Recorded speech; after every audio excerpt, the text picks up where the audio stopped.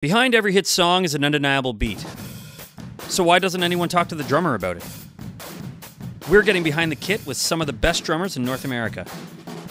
This is Drummer to Drummer.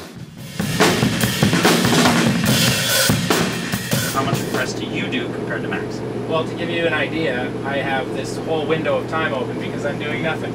So, very little, and I appreciate that. But someone needs to do this. I was just basically filling your day. I felt really bad. I've seen you through different, through the evolution of Arkells and you as a drummer.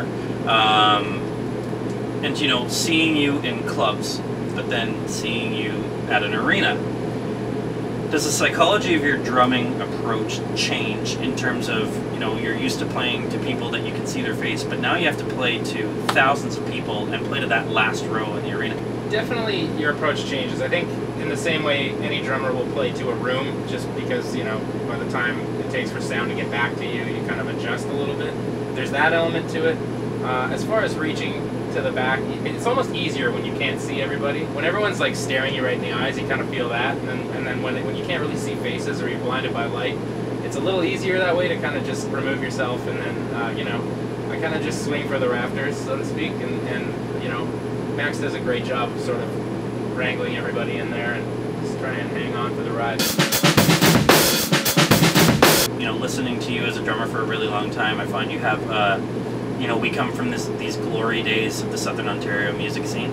Sure. Do you find you are influenced as a drummer by the Peter Kripans or the whoever's of the world who kind of shaped that scene on the drums? For sure. I think as a kid growing up in that area, it's like you kind of just leech on to anyone you can to try and get advice or try and see what it's like in their shoes. And yeah, absolutely. I mean, I think people generally are regionally influenced, regardless of, if you're growing up in Chile or something, and so you're going to find local guys that are doing something you want to be doing, and try and, I hate to use the term leech, but kind of learn from them and figure out how they got where they are, sort of absorb their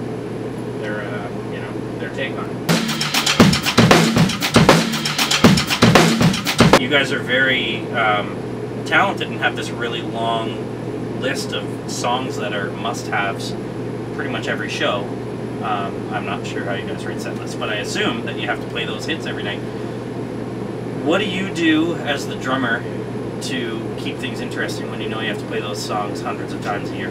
It's not so much what you're playing. If people are like really reacting and feeding back to you, then that makes it fun. So, The Boss Is Coming from our first record is still fun to play when the crowd's going off. And it doesn't, I kind of look at the whole show, and it's like I might throw fills in slightly different every night just to see if I can, see if they'll land, and make it interesting for myself at any given moment.